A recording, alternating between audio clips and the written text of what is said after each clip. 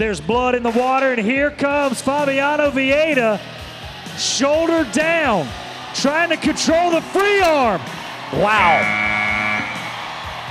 Wow. How do you do that? Wow, you know what? How do you do that? Just pure athleticism and determination. Folks, I want you to watch this replay back right here and look at his free arm. Exactly. He has shoulder issues, and he cannot lift that free arm up, any farther above than that. That shoulder will come out of socket. And here's the replay now. Here we go.